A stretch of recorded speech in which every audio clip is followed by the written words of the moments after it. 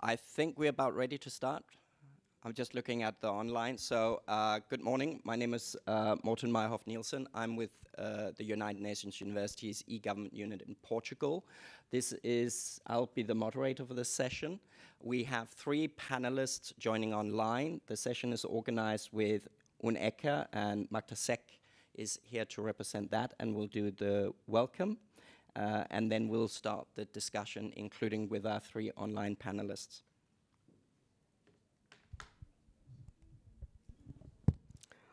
Thank you very much, and good morning, good afternoon, where you are, to be part of this important workshop talking on focus on digital transformation.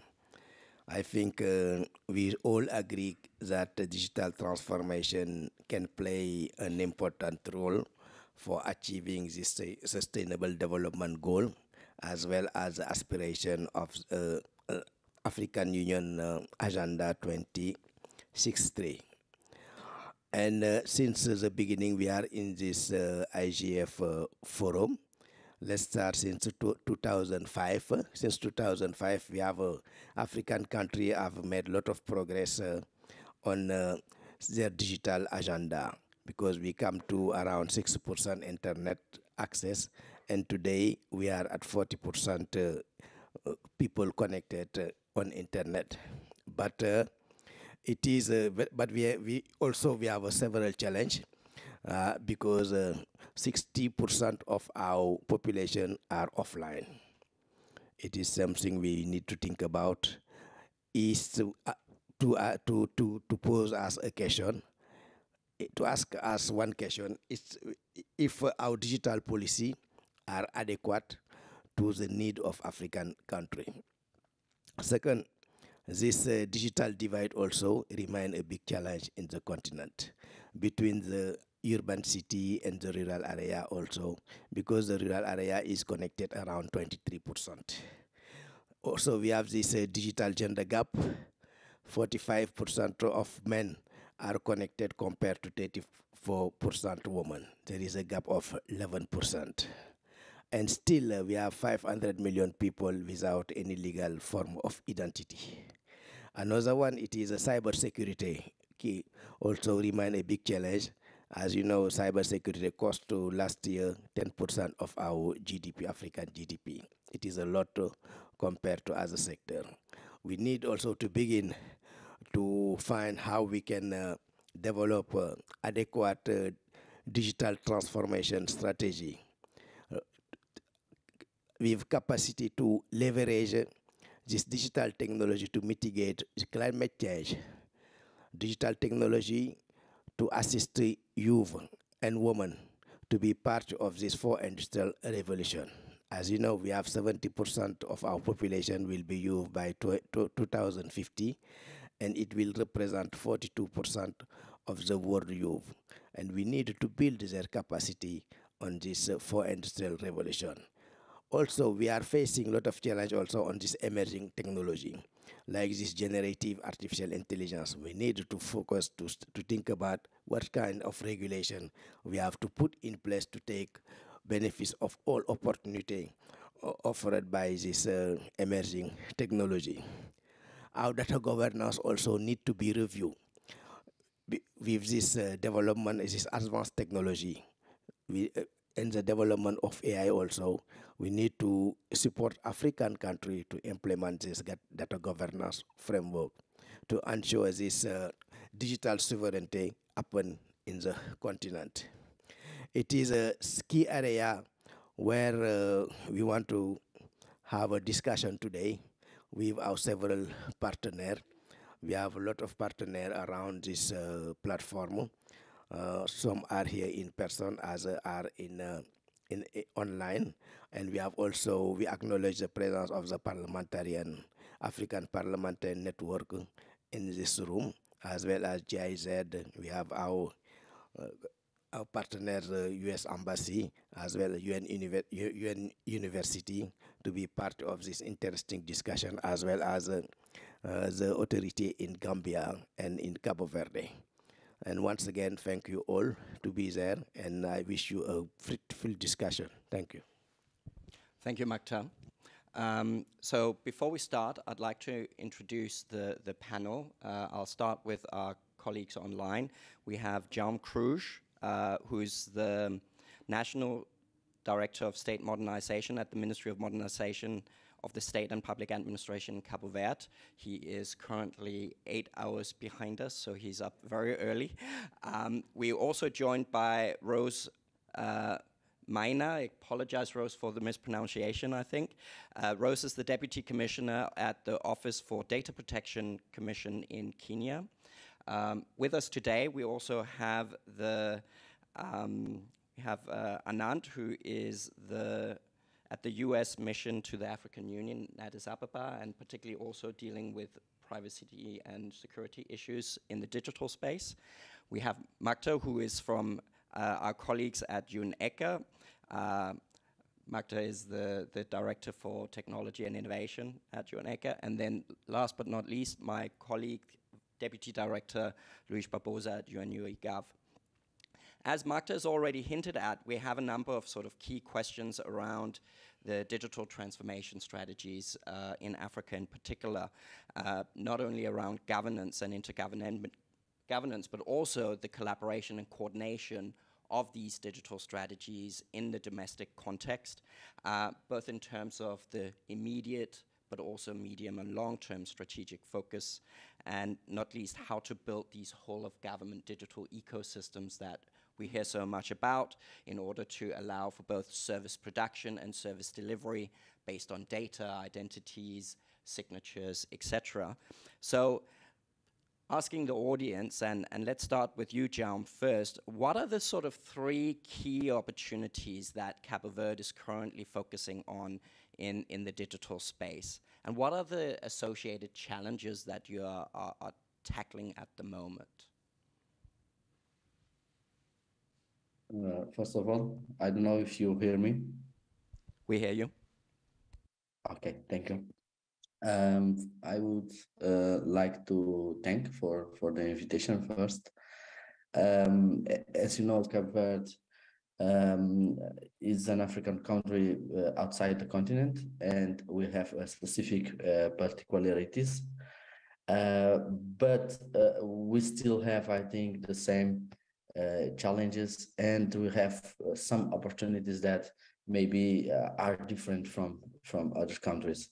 So right now, the enhancing the service delivery is one of the things that it's a big opportunity for us, because Cabo Verde, since the early 20s, start the digitalization of the government, and we have a lot of back office infrastructures, so and applications. And right now, we have a big opportunity to take advantage of that. We have a lot of data, we have a lot of application, and we just need right now to cross this information across the government and build some service for the citizen in line in terms of the end-to-end services. We have another big opportunity related to the digital identification. Right now, we have a new digital ID based on a mobile. We call it mobile key, based on digital certificates. And Cape Verde have a very good system in terms of the identification. The data that we have in our database for the identification of the people is unique, and it's a big opportunity for us to build and have the services for the people that we have in our country. As an example, we launched in the 3 months ago a service that is the criminal records online. So the people right now can ask for their criminal record. they just need to have this digital ID, strong digital ID based on digital certificates. So this is another big opportunity for us, I think. And I would say you have another big opportunity based on a digital ecosystem that we are creating here in Cape Verde. We are finishing our new technological, digital technological park, where we will have a lot of companies, and the government as well will have all the data in this technological park. It's a very good project that we implemented. With this, we implement as well the telecommunication through the new cable Ela Link. We are working with our local regional countries to another cable called Amilcar Cabral. So we created the foundation. This technological park have two new data centers to put with the other one that we already have. So we create all the foundations, I think, for to build a strong ecosystem and have startups in this process as well. So I think for us it's another big opportunity. And in terms of the challenge, we have the digital literacy. It's first, I think, for us. As I say, we launched a new services with the mobile key, but we still have some problems with the use of these new services and these new features. The people needs to have more skills to use these tools, and to use the internet for more productivity. Most of the people use internet for social media and things like that. So we are working for a program to increase this digital literacy across all our citizens. We have another the cybersecurity. You talk about this, the introduction. Cybersecurity is another big challenge as well. But we are putting strong efforts on this to implement, for example, our CSAT. But it's still a big challenge for us. Into 2020, we have a major attack for our systems because we have a lot of systems in the government. But we deal with it very, very good, I think. But it still have it's still a very good challenge for us.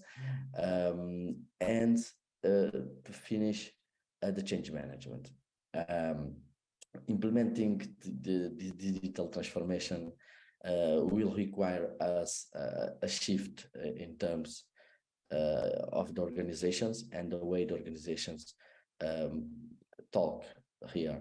We have some silos. We still have some silos inside the government. So it's for us a challenge to enforce this digital transformation because we have some resistance in terms of the employees. We know that some of this resistance is related to the skills as well. And this is why this change management it's part of our key things that we have to do. That is one of our most challenge, I think, in this digital transformation. I think it is this. We are a very young country, and this is another opportunity. I think we have a population that it's young, but we are not taking that advantage that I think we could take from this population, this young population. So I still fall from. I think it's enough for now. Thank you, Jan. We'll have a couple of rounds on these topics. So Rose, we heard Jan talk about some of the opportunities like technology as an opportunity, data as an opportunity, both in terms of the transformation of how government operates, how government provides services, the internal production, the data delivery. We also hear about how technology can be used in the private sector. From the data perspective, and from your perspective in the Data Commission and in East Africa, are you seeing similar opportunities being discussed and captured? Are you seeing similar challenges? What's your perspective on the opportunities and challenges, again, from the Data Commissioner's perspective, but also the broader Kenyan public sector and private sector perspective? Absolutely, and thank you for having me here. It is a privilege to be on this panel. Just starting by saying that Kenya has had an opportunity, I guess, to have a digital transformation strategy or have a recognition of the opportunities that ICTs and digital tools can actually have in leapfrogging the economy. So not only is it in Kenya that a digital transformation strategy was established, I think, as way of a blueprint in 2019, but since I think 2012, Kenya had in its Vision 2030, there's a strategic goal for the period of 2012 to 2030. We recognized that ICTs are crucial in ensuring that Kenya can leapfrog and become a middle income economy. And so this has been something that has been included in every single strategic plan, as well as a national goals for the period until today. In the national strategies today, we have a lot of ambitious but work that is going on, where we look at a digital superhighway, which is enhancing our national fiber optic backbone by 100,000 kilometers. We have digital literacy programs. We currently have over 5,000 services available online to citizenry. Obviously, the usage of data and data governance structures are critical in ensuring that this is actually being rolled out in an ethical, a legal, lawful manner. And so one of the things that actually came about when recognizing that digital transformation was important for Kenya is there was the enactment of the data protection laws, as well as the establishment of the Office of the Data Protection Commissioner, which is where I work. Now, one of the things that we have seen, even as we go about harnessing the opportunities, so we've talked about digital identities, we've spoken about one-stop shop for digital services, digital literacy, infrastructure challenges, so infrastructure opportunities. So we've got the Concept Technopolis that has a cloud service provision in Kenya, and a host of other infrastructure developments as well that are happening. One of the things that we've seen the Kenyan government actively take on board is ensuring that the Office of the Data Protection Commissioner, in terms of usable or best use for the data that they're collecting, is actually done or involved in that process. So in digital IDs, in terms of ensuring that not only are the opportunities captured, but also the risks are actively managed.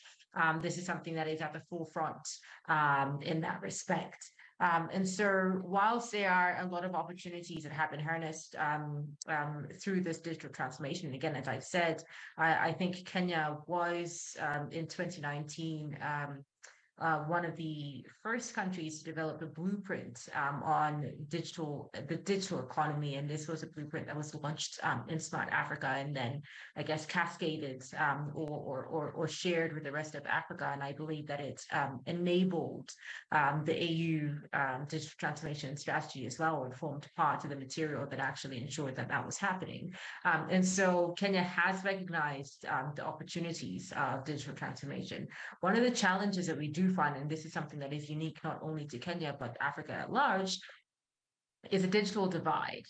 So this comes in many forms and is being tackled in a number of ways, but there's still a need, I guess, for collaboration, both the private sector aspect and the public sector aspect, is ensuring not only are we connecting people, not only are they literate, but do they have the relevant devices to actually ensure that they're using the services effectively, that they are, taking on board, that they're really able to participate in the digital economy. So the transformation doesn't just happen on the government level for the people that can access, but also for, as has been said, for women, youth, as well as people in underserved areas. And that is something that is being tackled through rollout of more fiber optic, finding opportunities, I guess, as well, to ensure that schools, for example, are connected, that actually govern or affect the communities around them. So it's not just for a particular school, but people can actually benefit from that. There's also ensuring that there is rural awareness when it comes to education and finding cheaper alternatives. And I think this is an area where private sector has really come in for people to have mobile devices that are capable of enabling individuals that are in underserved economies to also access the services that are provided online, but also the opportunities in terms of work as well, remote work, and things like this, financial inclusion, just generally digital business and opportunities that will affect on a private sector aspect to boost the economy and enable individuals to participate in the digital economy and reap the benefits of digital transformation in Kenya. Thank you, Rose. Jam mentioned the change management challenge in a number of ways, which you also have alluded to. Is that something that you also observe in the Kenyan context, that yes, we want to innovate, yes, we want to change, but the management of that change can often cause a bit of resistance or a few challenges within organizations, public as well as private. Is that something you see? It's something we definitely see outside of Africa, in Europe or in Asia and Latin America, that not all organizations are equally open to the positive change or any disruption to business continuity. This can also be a political concern for service delivery, that innovation and change may cause disruption to business processes in a period of time. Is that something you see, particularly when it comes to the utilization of technology and data? One of the things that we have noted, again, as I said, Kenya's, or maybe I haven't touched on it, but Kenya prides itself as being the Silicon Savannah. Technology has been embraced in Kenya in a way that it might not be embraced in other countries. And so even as government and private sector, in fact, private sector and government are the ones who are pushing for this digital change. You will see in digitizing lands records and digitizing IDs, this is actually a push that is coming from government, and a lot of public sector or private, sorry, a lot of private sector had already adopted innovative change. And so this makes a easier transition for digital transformation, because there is a push not just outside government, but by the people to embrace technology in a manner that might not necessarily be seen in other, say, for example, Eastern African countries. However, one of the things that we are seeing, and this is not particularly an issue of resistance, but mostly an issue of newness of policies and newness of legislative framework. So, for example, when it comes to data governance, when it comes to data protection, unlike in European countries or Asian countries or just Western countries at large, data protection specifically hasn't been something that had that is transformed or has evolved over a period of years. We have in Kenya, for example, a data protection law that came in 3 years ago that has pushed people to actually look at data governance in a different form, in a different way. So the resistance comes from lack of education or lack of I guess I want to call it indoctrination of principles of data protection and data governance, rather than a resistance to actually change. And so one of the things the Office of the Data Protection Commissioner has done is push awareness so that people understand the benefits of data protection, the benefits of data governance, rather than looking at it as another regulatory hurdle that they have to bypass when it comes to usage of information. So this is something that we're actively working on. To some extent, there's change management, but I think it's also sensitization of the benefits comes in as a big contributor and something that is being worked on.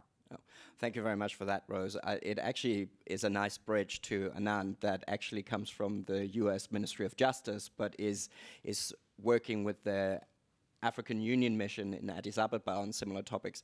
How does these two national cases from Cape Verde and Kenya sort of resonate with you when you're working with the African Union on frameworks with respect to digital transformation or data or cybersecurity?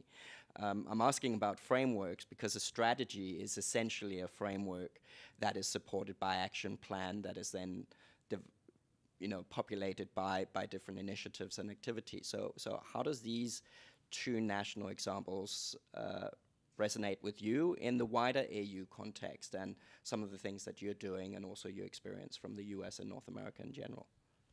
Thank you. Just a word about our program. I work with my colleague Temesgen Lapiso here.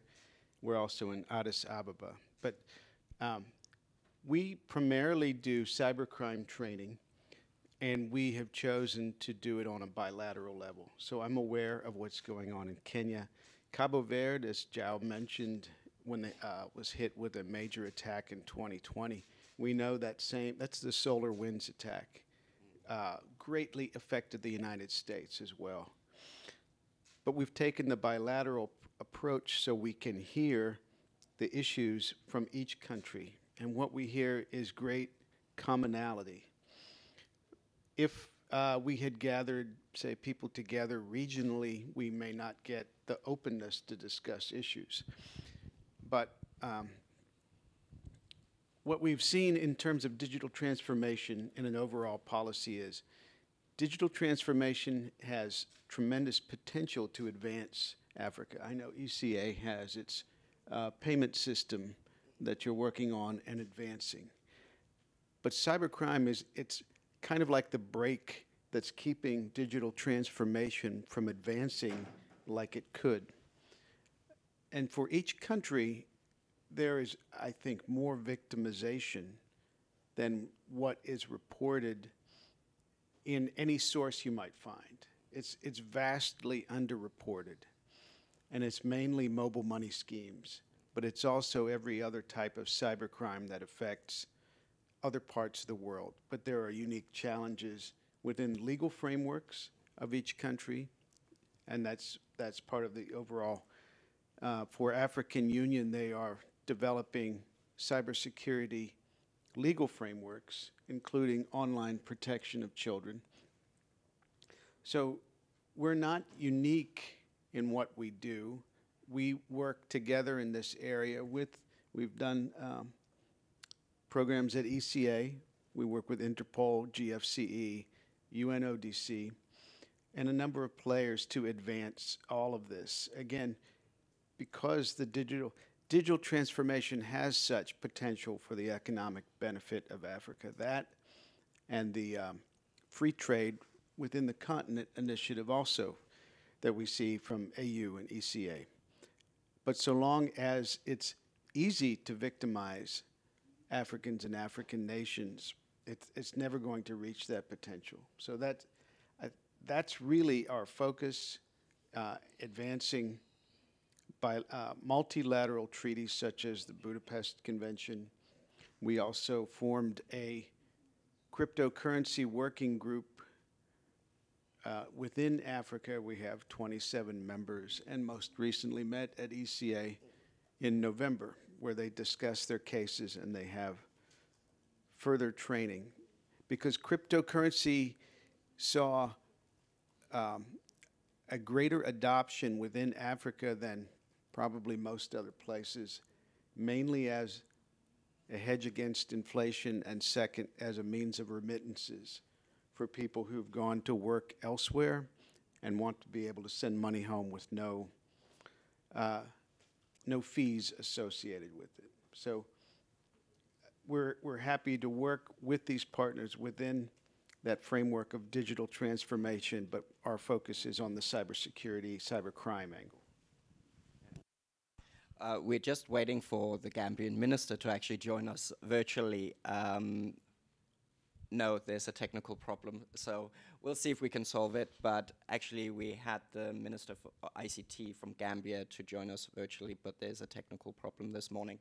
It is also very early in Gambia. It is the middle of the night.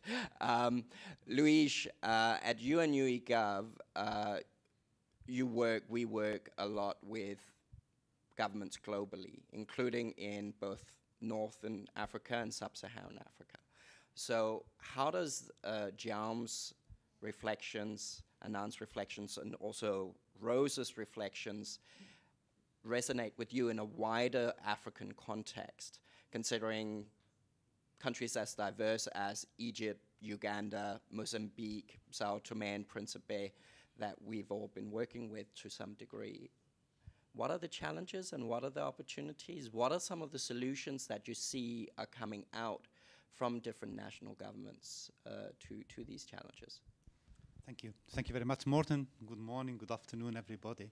Yes, I think the global challenges are well known. Okay, beginning at the beginning, the need for robust, trustworthy digital infrastructure, expanded connectivity, data policy frameworks, as we have been discussing in the previous session, and then all the key enablers for a meaningful digital transition. Digital identity, cybersecurity, interoperability. Okay, all these, the challenges I think are very well known. What I also think that should be emphasized is that even if challenges seem overwhelming at some point, the experience of some countries, and we have been listening to João and to Rose, the experience of some countries show that in fact a lot can be achieved, and this is also our experience at NUE Gov. Actually, Africa has several problems, several weaknesses, but also obviously leapfrogging opportunities, less legacy challenge than in other parts of the world, a vibrant youth, and so on and so forth. From the point that I would like to emphasize in addressing your question is and because it's also our job at NUE Gov, is the crucial role that digital governance can play in the digital transition processes.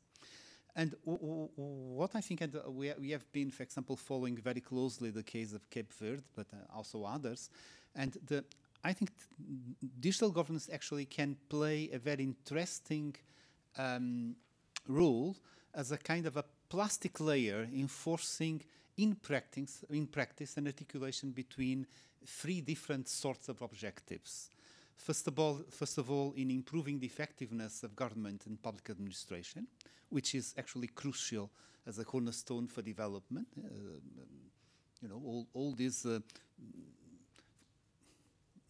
I can mention, for example, things like improving revenue mobilizations or target efficient investments, all these kind of things. So this is absolutely crucial. Another class of objectives relating to bringing the state close to citizens, and for example, our colleagues in Cape Verde have been very, very motivated by this, to their needs, to their expectations, making concrete improvements in concrete lives, and I think this should be stressed.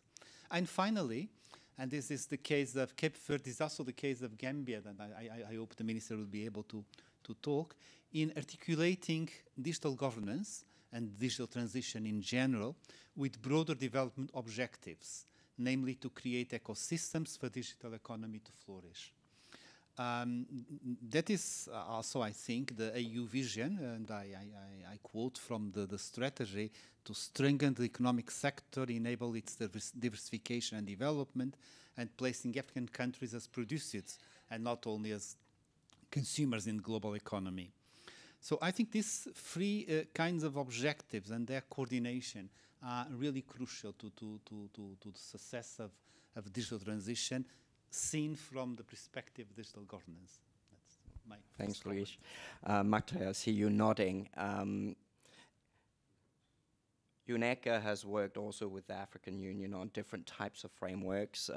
One of the more recent one is the AU Digital Transformation Strategy Framework for 2020-2030. The aim of this is to help countries prioritize their needs. Prioritization is difficult in all governments globally.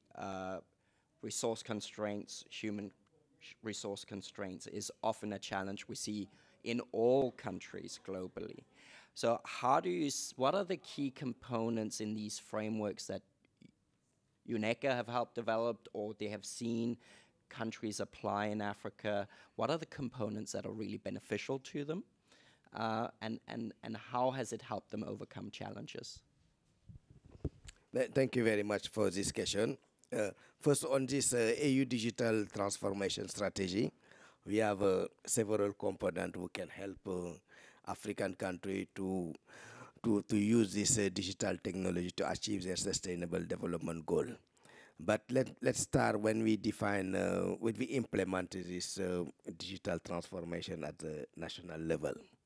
I think we have one key challenge. It is at the coordination level at the member state, and now we have noted a lot of progress because in this forum you have the presence of a lot of members of parliamentary. It is something we have to highlight. But because government work on silo without involving the parliament, and at the end of the day, the law will be adopted by the parliamentarian. The involvement of the parliamentarian in the development of the national digital strategy is very important, as well as the private sector. For this national digital transformation has several key pillars, going to digital finance, digital skills, innovation, development, private sector, capacity building, etc. We have several challenges, and some country we don't have. Country are not at the same level of development of the digital transformation. And this AU digital transformation provide a diagnostic and the gap of digital economy for the country, and define key priority for the country. Some countries, their priority focus more on developing the institutional framework. What kind of institutes they should have at the national level, to develop this digital strategy. Because when you look at some country, they have a ministry in charge of digital economy, and also they have a ministry in charge of ICT. There is a duplication. And science and technology also. And we need to have a coordinated approach at the country level first to take benefits of this digital transformation. Also, some country, the issue it is they don't have the manpower or the resource to implement this digital strategy. And we need to focus on building a capacity. As a country, the problem is a gap on infrastructure. Of course, African country, a lot of African countries has a gap of infrastructure, but some countries the gap is more crucial. We need to focus what kind of policy in this digital transformation we put in place to overcome to this deficit, this lack of infrastructure, by revisiting the regulation framework to attract more investment. And we focus more to attract local investment first, before attracting external investment. It is something very important on this digital transformation. Also, for some country, key success it is how to promote innovation. When you have the case of Morocco, of South Africa, of Kenya, the need it is to promote innovation, because there is a lot of idea in ground in this country, lot of development of the ecosystem. And we should adapt this digital transformation strategy in promoting the development of innovation, because we have a lot of things in the ground, and we need to promote this innovation to take more benefits of this digital transformation. And in generally, the opportunity is up to the situation of the country in terms of digital transformation, as well as the market of this country, if the market is big or the market is small, because we can't compare South Africa and South Sudan in terms of market, and also in terms of capacity building. We need to see which country are more focused on capacity building to open their system to others. Why is this digital transformation? We can say it is a complete digital transformation. It is a complete framework to which can support African country to achieve their sustainable development from 2020 to 2030. I didn't forget also the cyber security. It's very important, because if we don't secure this digital space, all policy we are doing also is not adequate, as well as the issue of digital ID. I think we can come back later on digital ID and digital threat. Thank you. Thank you, Maktar. As a former civil servant at the Danish Agency of Digitization, which was embedded in the Ministry of Finance at the time, I know all about the financial challenges. And one of the key tools that was applied there was actually these business case return on investments, where the challenge was that a project might be implemented in the strategy and funded, it's finished on time and on budget, but the benefit of the system only comes when it's operational. And that happens after the strategy period has closed. So the role was really finding models on how do we ensure that then the systems we have developed, the services we've launched, actually generates the outcomes, whether or not they're financial, productivity, or usability, user-friendliness actually are achieved. And this is something that we've, for instance, seen that the Botswanas are trying to work with. On that note, we actually like to open the floor. We've been keeping an eye out on the chat online to see if there's anything, but there's no questions there at the moment. So any questions, any contributions from the audience around these reflections around the challenges faced and how we can solve these challenges around change management related to the digital transformation, the socioeconomic and digital divides we see within society when we are trying to facilitate a more digital-enabled economy and private sector, but also amongst our citizens and residents in navigating these new technical solutions. Any reflections for the audience? Please put up your hand. Yeah, up if you can go to the microphone and introduce yourself and your question. Hi, my name is Sam, Honorable Sam George. I'm a Member of Parliament from Ghana and the Secretary General of the African Parliamentary Network on Internet Governance.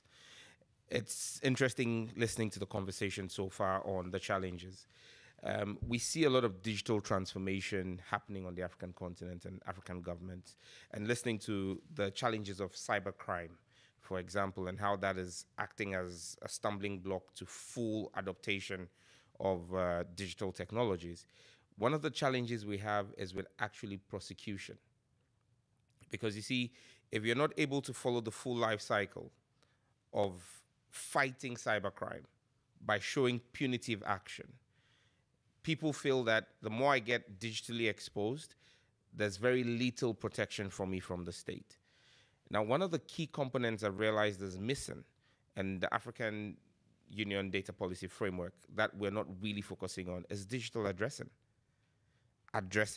Because in many African countries, there is no proper addressing system. And so even when you are able to identify that a SIM number, we've registered all SIM cards again. Most African countries have asked for registration of SIM cards. Now, even when there's a crime using a SIM card and you report to the police is able to identify using the database of SIM registry who the individual is. But identifying or tracing that individual becomes a critical challenge. Now, because we have two issues, poor addressing system and then high residence mobility on the African continent. So the person lives in this community today, tomorrow he's moved to the next community. In Europe and the West, when you change residence, for you to even get at times your salary, you need to update a central database where your current addressing system is. So that's a critical thing we need to look at on the African continent, where we're able to put a location on every citizen. This is not surveillance, but to be able to know where every individual lives. because it helps you to provide safety nets. It helps you to also do law enforcement. And as we do this, we also need to look at the capacity building of our judges, because the judiciary, most times, it's fantastic that we've added the parliamentary track to the IGF, but we need to have possibly a judiciary track as well, because the full life cycle is the executive bringing the legislation to parliament, parliament working with civil society to craft the frameworks and the legislation, but then the implementation of that legislation is by way of prosecutors and the judiciary in interpreting the legislation.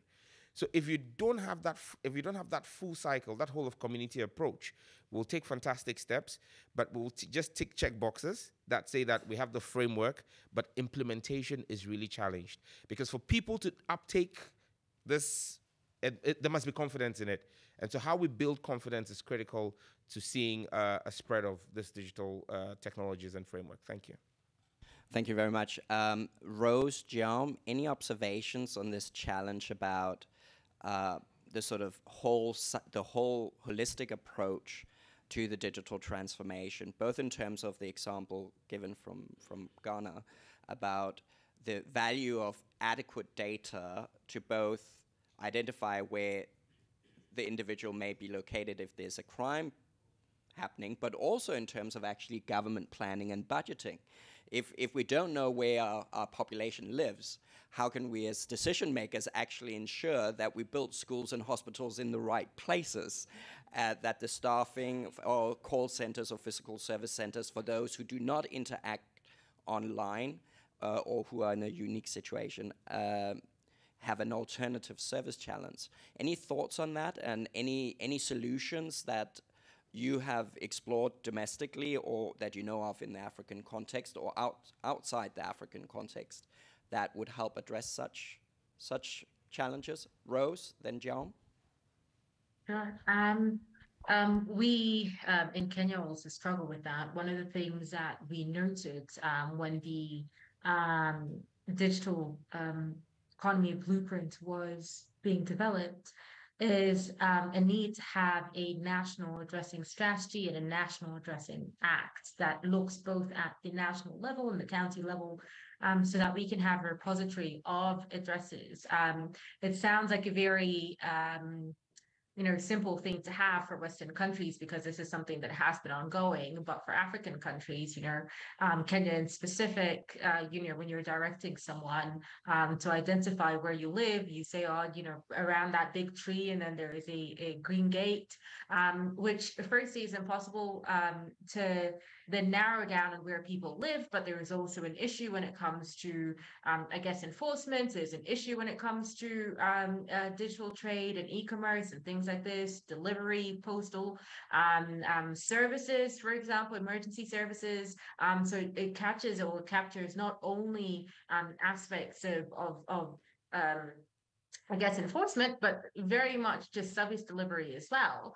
And so if there is a need for enhancements in service delivery, there is a need to identify where everyone is.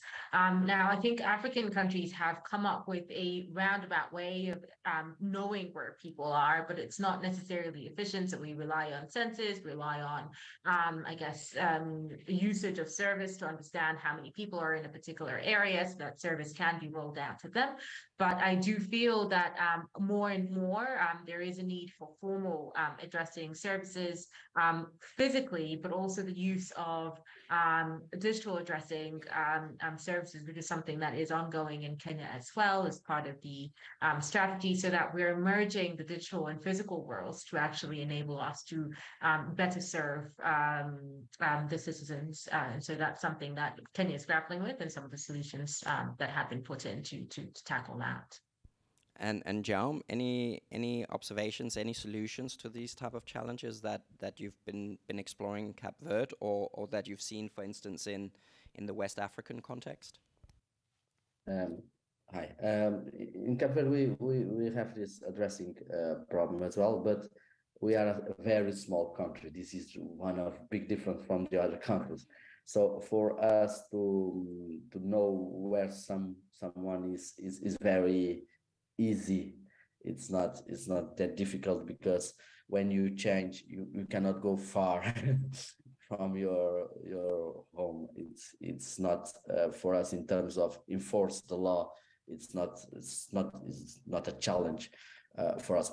I think for a bigger countries in Africa, the digital addressing, I think would be the better to explore.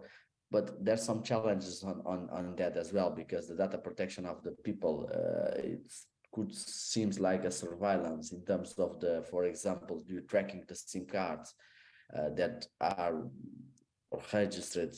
Here in Cape Verde, you have to register as well your SIM card. So, but could be we could have some problems in terms of the privacy. So I think the countries, they are big in Africa.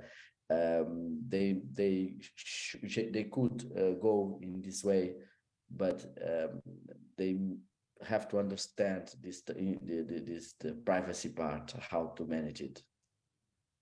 Okay, Jim, thanks. We have a couple of other people in the audience that would like to ask a question. We also have one online. If the two gentlemen at the mic would just ask their questions quickly, and then I'll summarize the one online, and then we'll raise the panel. We'll do another round of questions later, so go ahead. Thank you. My name is Oliver Bamanju. I'm a member of parliament from Cameroon. I want to ask my question, but start by thanking Dr. Mata for the engagement with ABNEC in reinforcing the capacities of members of parliament. But for a very long time, Africa has been noticed for poor democracy, bad governance, and corruption, and all and on. So I just wanted to share. I just want to have this opinion on it, whether digital transformation can be an instrument that will help maybe advancement of a kind of modern democracy in Africa, or I don't know how to put it better. I just want to know whether digital transformation be an instrument that can actually advance democracy in Africa. Thank you very much. Then the next gentleman, I'll summarize the questions. Thank you, Bram from Malawi. So for me, I just wanted to find out if the AU has done a survey in terms of, yes, we're advocating for digital transformation now, but I think we can gain more if we have more members party to the Malabo Convention, which currently is very slowly adopted in member countries. And so what is the impact of member countries not adopting the Malabo Convention? And as we're also pushing for digitalization in the continent, do we see the imbalance? Are we taking stock of these competing interests? And what is the future looking like with this kind of speed? Thank you. Thank you very much. My name is Honorable Alhaji Jimbo from the Gambia, and also the Vice Chair of the African Parliamentary Network on Internet Governance. I'm sure we have some issue with the minister, but I'm also the chairperson of the Education Committee and ICT in the Gambia. So I'm really very familiar with what's actually happening in the transformation in the Gambia. Now, for us, just to make it very, very short, we have a very clear path. And we must thank ECA also for the guidance. And also the first thing is about the National Broadband Network. We had a project called the ECO1, which actually put broadband across the country. Then on top of that, also Parliament also, with the executive, we work on the we call National Broadband Network, which actually put fiber across the country. And I think maybe in the next year or so, we may be the most connected fiber on the continent, because it's a very small country as well. Now we came up with a strategy as part of the digital transformation. We call it ICT 4 Master Plan, which actually have several components. One of them is about capacity development, STI, science, technology, innovation, and also youth and women, and also the human capital, which is the capacity building we actually are doing, and the e-agriculture, and also the National Broadband Network strategies that we actually have in plan. Now, right now, where we are is about the digital addressing system. We have already started, and we have covered the capital and some of the biggest cities we have in the Gambia right now, where we have digital addressing system that's in place right now. We are moving towards the digital ID, which is also the consultancy was also already done with the help of the ECA also as well. That's exactly where we are as far as the transformation actually, is concerned. But one thing I would like to also point out also is that along the way, there are several issues, particularly the addressing system, which actually affects many countries in Africa. So again, technology is such a way that you don't actually have to, start from zero. You can take a leap. And that's exactly what Gambia is trying to do. We are taking a leap to ensure that we catch up with the rest of the world. Thank you very much. Thank you. So just to summarize the questions, we had a question around how can technology potentially support anti-corruption drives, increase transparency, help embed sort of engagement, accountability, the democratic angles, and if so, how? We had a question online about the technopolitics between the global players in North America, Europe, in Asia, and how these dynamics may actually enable African countries to benefit, multipolar, if you want.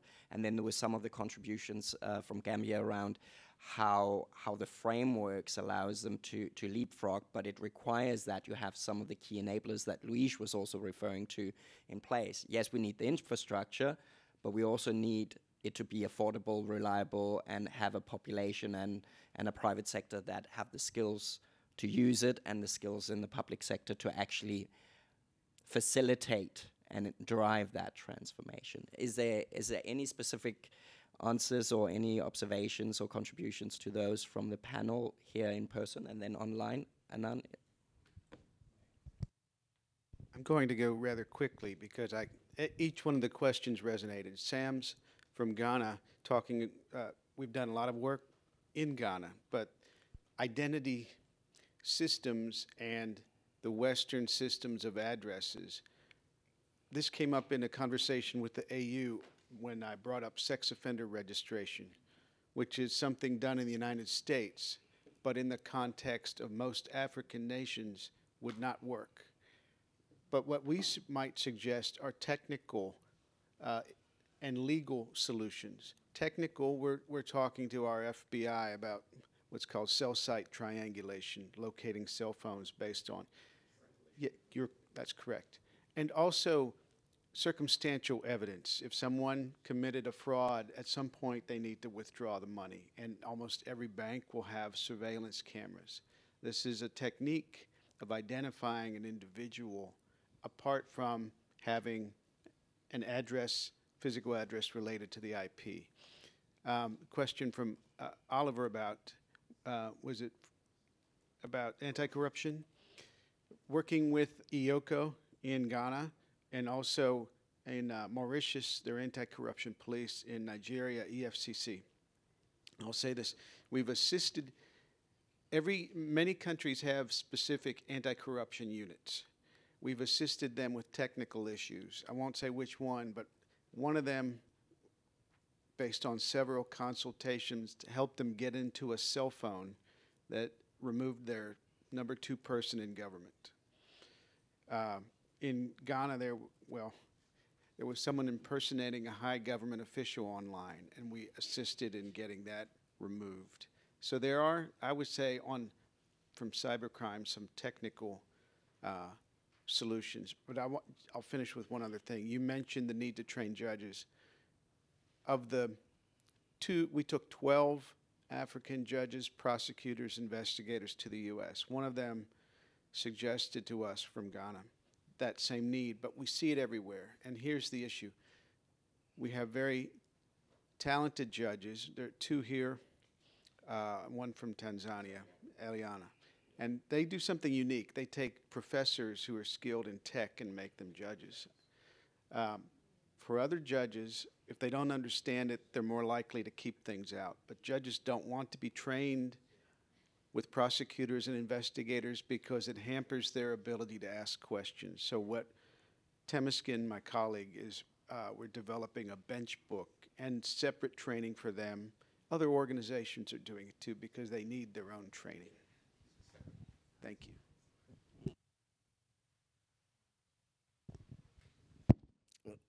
Thank you. I think they raise several relevant questions. First, on the localization.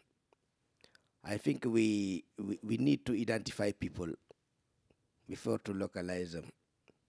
And with 500 million people without any legal form of identity, it's difficult to identify them. Why our approach is to integrate this digital addressing system in the digital ID project. It is something now we are going to do in Gambia to integrate these two systems, and maybe it will be helpful to identify and localize people. It is a big issue, not only in Africa, but in several developing countries.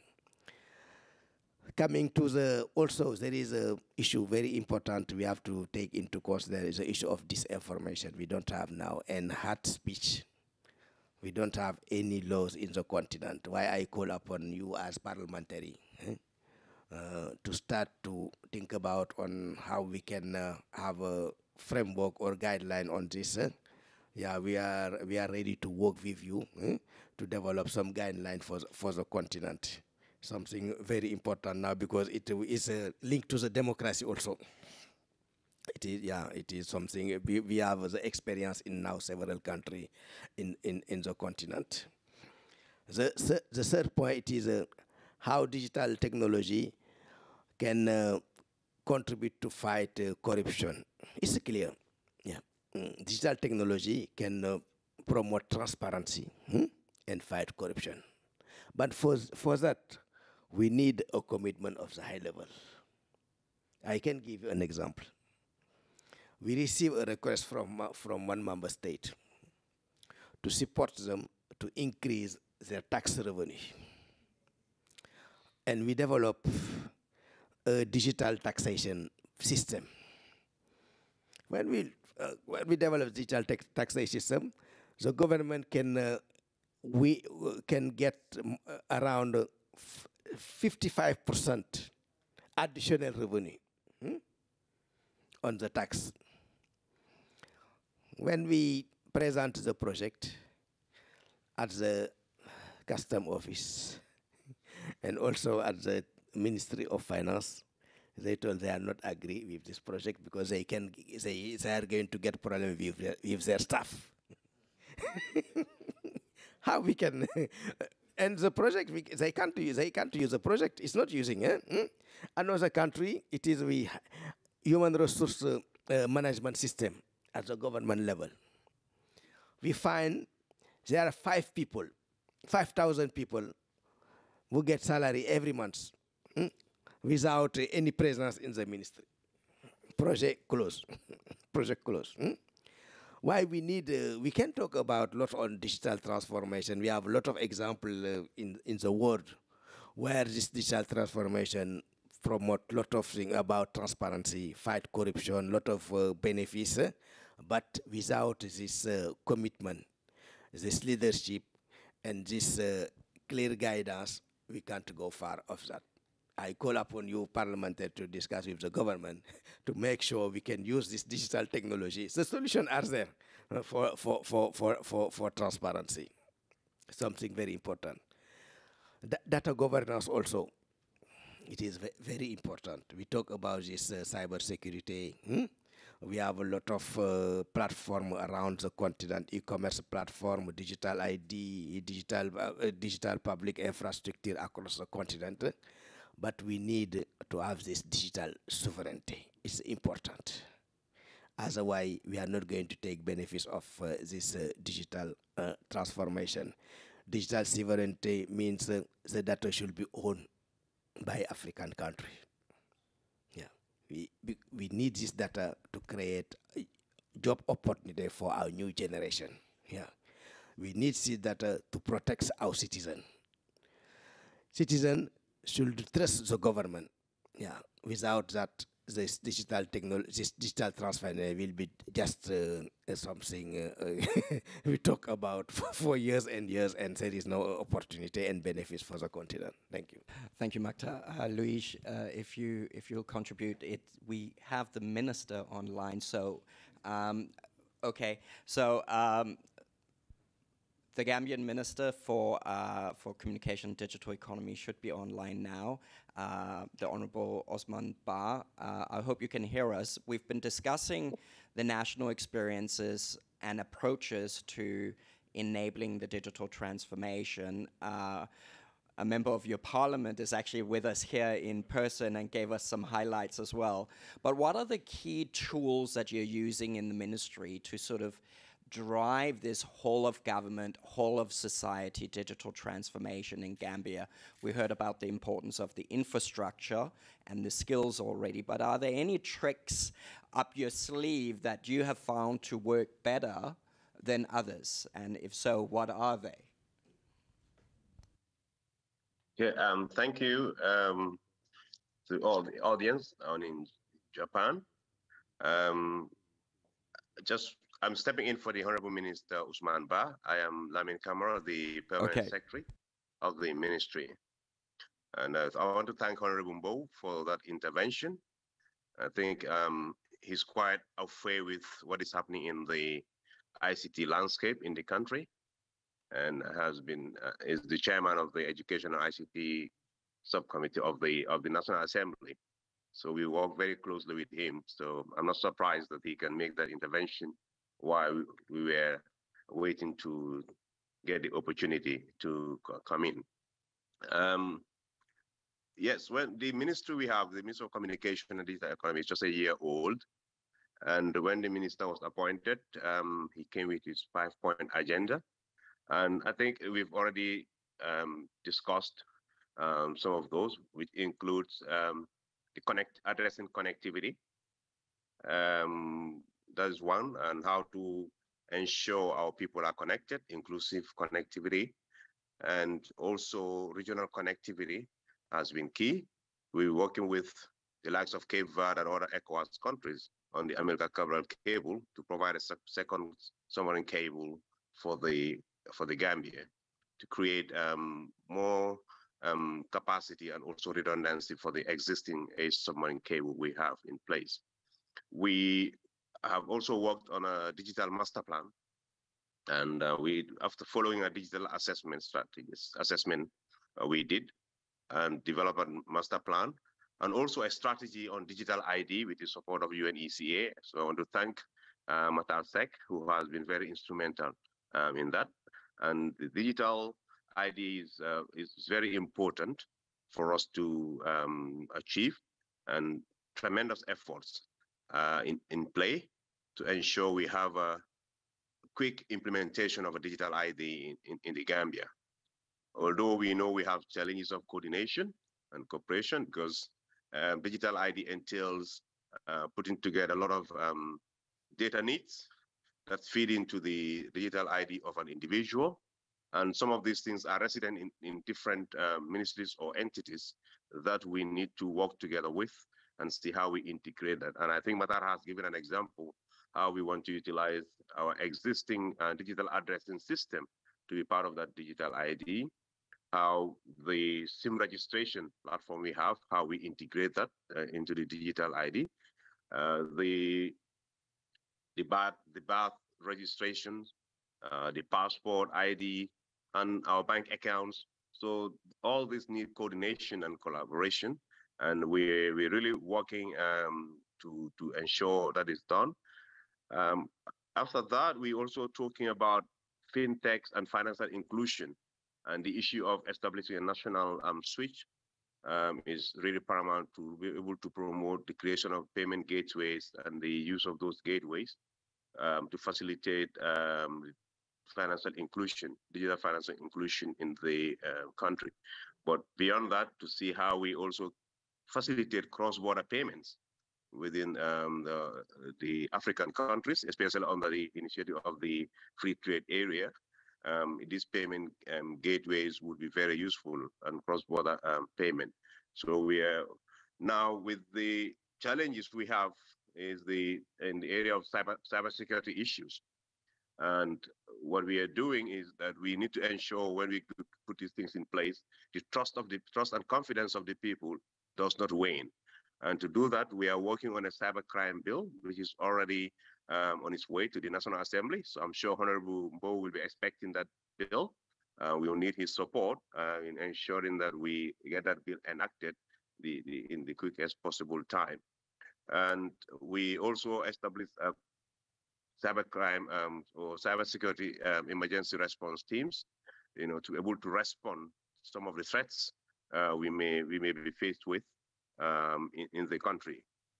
Now, when you come to about inclusion, the issue of not only the digital divide where the infrastructure reaches our people, and as already indicated by Honorable Mbowe, that we have the broadband networks that is all around the country, but the last mile is still a challenge, and we're working on strategies to see how we overcome that using different technologies, mixed technologies that would help us achieve that.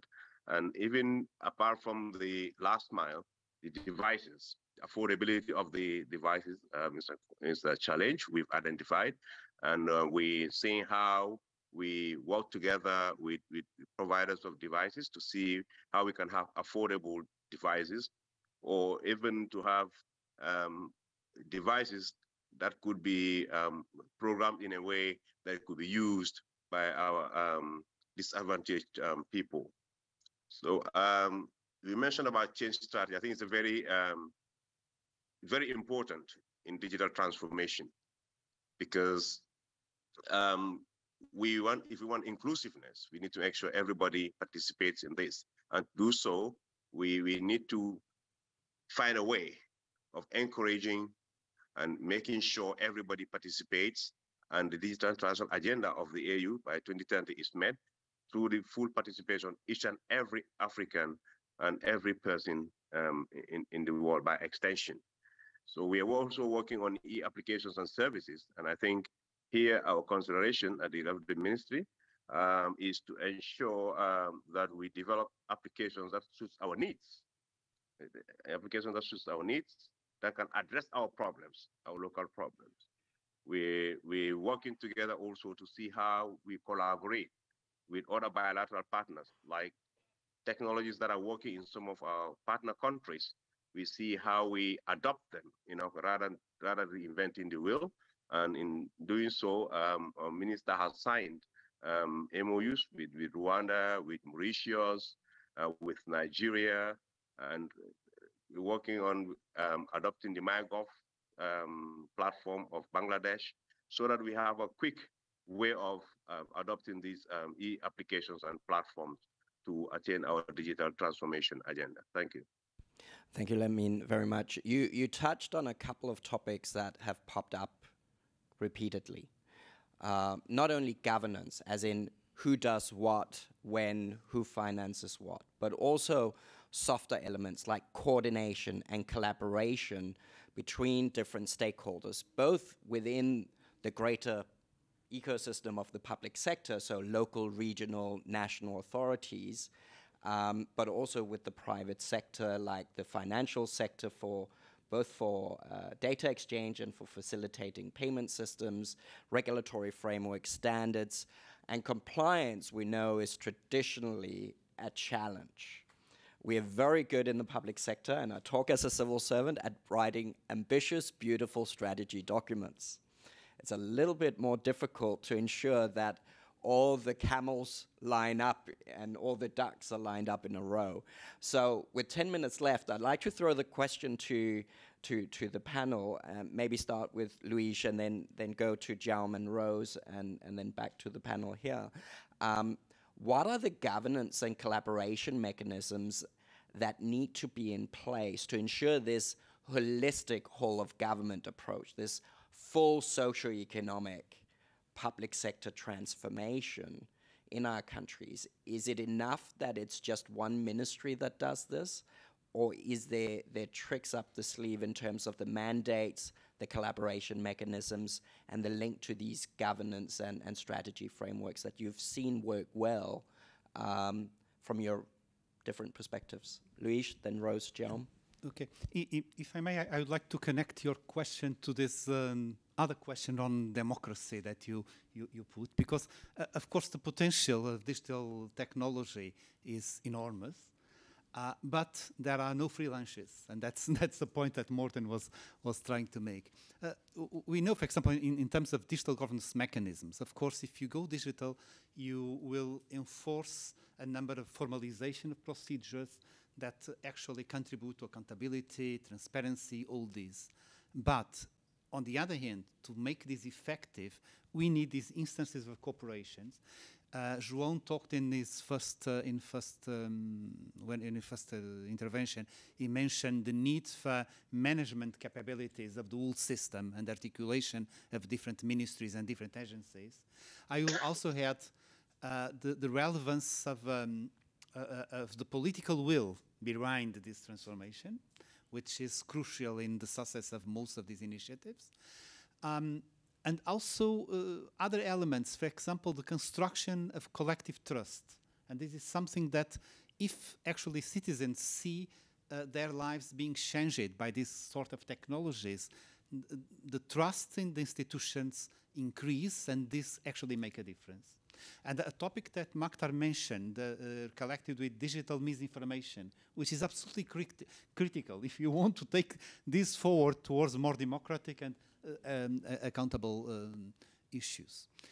A second comment, if I may, I have two very brief comments. One was just to go back to the point of literacy that was also mentioned as a kind of a key enabler of all this.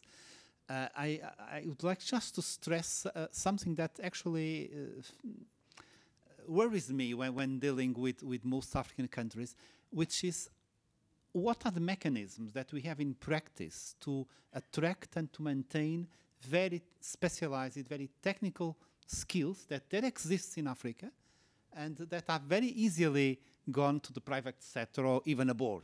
So this is something, it's a very good resource, a natural resource. And the last comment is about identity, digital identity. That is absolutely crucial as well. In the Digital Governance Forum that we promoted with Wanaka in the Gambia last month, there was a presentation of something that was called by then the non-authoritative identity, digital identity. That was a project, a pilot project in some African countries to resort to the community, to local communities, to help in building in an informal way digital identity records for a lot of people that are actually lagging behind the effort. This is something that, if you are interested, we may discuss further. Thank you. Rose, on governance, collaboration, any thoughts, any things that you've seen work particularly well, or sort of things based on bad examples that you would do differently from your perspective? I'll give you things that I think have worked well, and I'll give you the Kenyan perspective.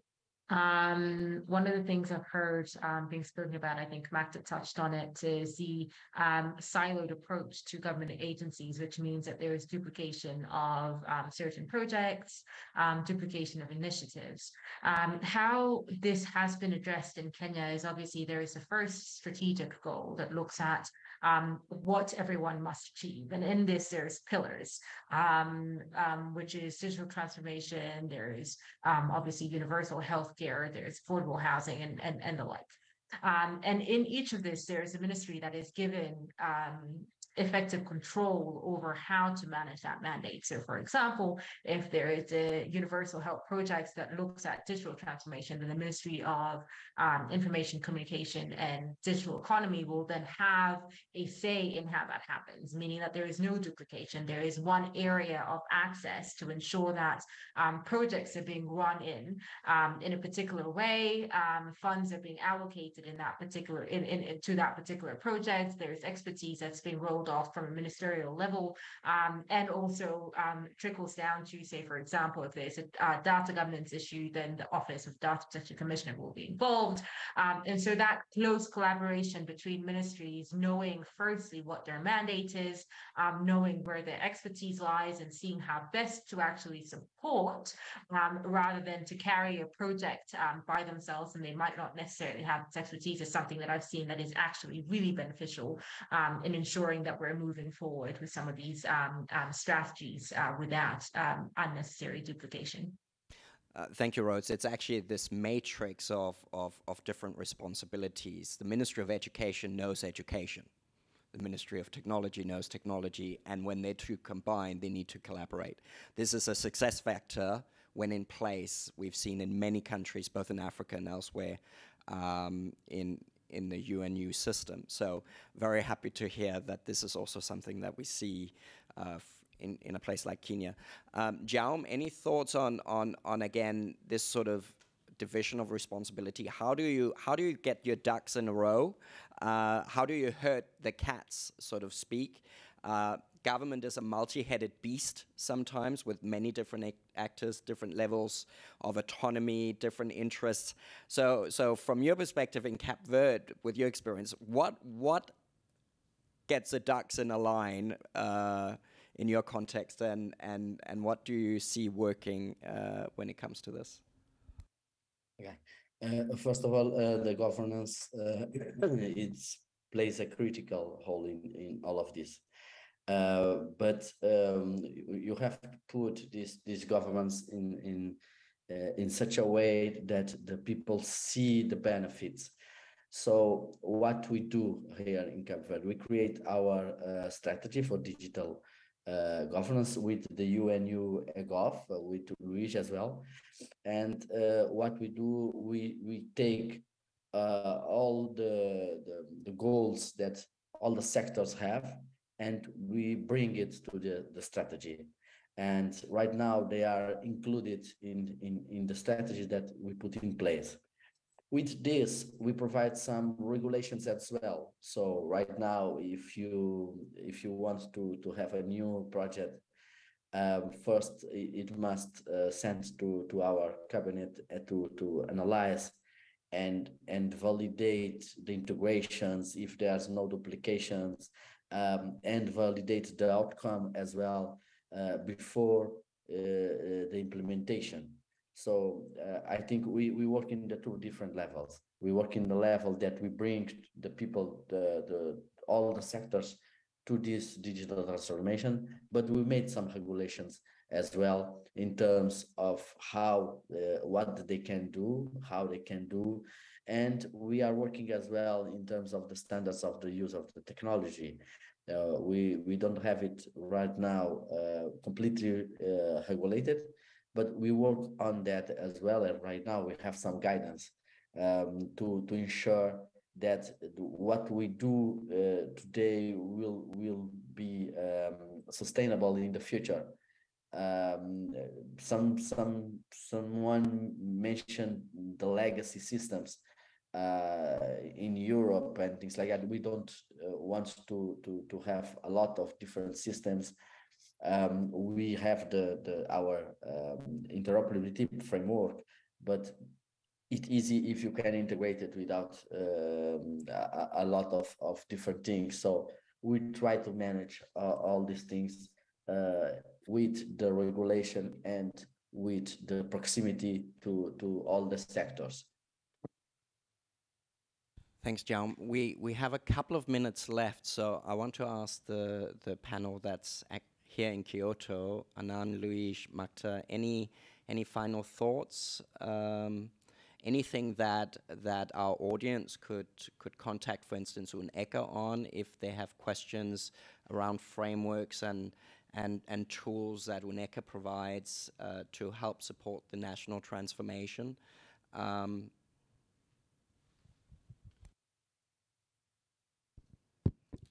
Just before, I want to highlight the Kenya model. I think Rose highlight very well this. It is something we can look at as an example for other African country, as well as the example of Rwanda. And we have seen the result in Kenya. I think, if I don't have a mistake, I think the ICT contribute around 10% of the GDP. It is a good result coming from this coordination mechanism. And also mobile money, I think we have today 98% of Kenya using mobile money, and 65% have access to internet. It is some result we can highlight across the continent. At ECA, we are here to support all African countries in the digital era, at the policy level, at the capacity building, as well as the to raise the voice of Africa. At the policy level, we support African countries develop their national digital transformation strategy, cyber security, e-commerce strategy, fintech strategy, all issues related to this digital ID. Also, we support African country. All issues related to digital transformation, we support African country in terms of policy related to the climate change, also to education, health, as well as we support some key use project on digital ID. We have one project, key use case in Nigeria, to how to use digital ID on the social sector. We can also duplicate this in several other countries. On e-agriculture, we have a big project in Botswana, and we can support also African countries to see how we can use digital technology to improve the animal sector, also the agriculture sector. We also focus on capacity building. We already have this artificial intelligence center in Congo. We are building now this the cyber security center in Lomé, Togo, as well as the STEAM center in Rwanda. And also we are going to launch a program early next year for the parliamentary to build their capacity on digital economy, digital technology, cyber security, as well as a fintech. We have another program for the private sector with Alibaba to support all the private sector in several areas. I'm going to stop there because we are you go through to the ECA website and you will find you can find all activity we are doing under the digital center of excellence of digital ID, digital trade, digital economic. Anything related to this three key sector, ECA is ready to support you. Last 3 minutes. Just stop there. Actually, my clock is a little bit advanced. So, Luis, ultra short, because we 30 will seconds. be cut off, or we will be ending up taking the time of the next session. Sure. 30 seconds to say that when we go to the United Nations University unit on digital governance, we basically have been investing in Africa in terms of helping countries to design national and sectorial strategies. For example, the justice sector strategy in Saint Tomé and Príncipe was developed with us. And I would like to stress the relevance of these strategies, not just as documents, but as processes that engage people, engage different stakeholders. And sometimes these processes are even more important than the final outcome. So, yeah, again, in our website, you can find other information. Thank you very much. Thank you, Luis. On behalf of UNECA and UNUGAV, thank you very much to the audience. Thank you, Lamine, for your patience, and also thank you to Minister Barr of Gambia, who unfortunately couldn't join us. Thank you, Rose. Thank you, Jaume. Thank you, Anand. It was a great pleasure to have you all here. Any questions that you may have to us here physically, please catch us after this session. Please don't hesitate to contact UNECA or UNUGAV separately. You'll find us on our respective websites. We're happy to follow up informally with any support we can provide. Thank you once again. Enjoy the rest of the day, and IGF here in Kyoto. Thank you. Bye-bye.